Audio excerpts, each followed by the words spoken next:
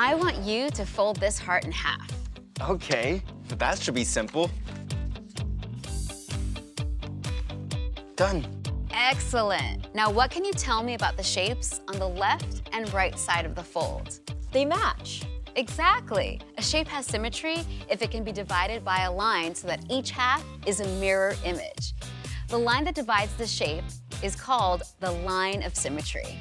Does this just happen with shapes? Actually, you can find symmetry all around us.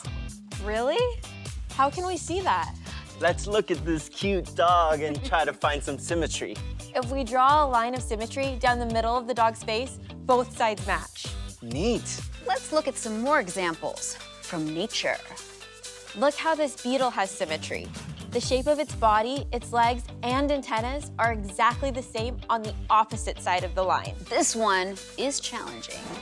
Oh, I'm imagining a line going from the top of one petal down through the other side. If you draw a line here, both halves match. So that's a second line of symmetry. If you draw a line here, both halves are still matching. Let's look for symmetry in some other shapes. If we can fold it in half, both sides match. Then it has symmetry. Let's see what happens if we fold it the other way. Each side of this fold is matching too, so this rectangle has two lines of symmetry. Right. Now try to fold it diagonally. Is that a line of symmetry too? This fold does not make a line of symmetry. The two halves do not match up with one another when folded across the line. Hey kids, if you want to watch this whole episode and more, tell your teacher to sign up at GenerationGenius.com.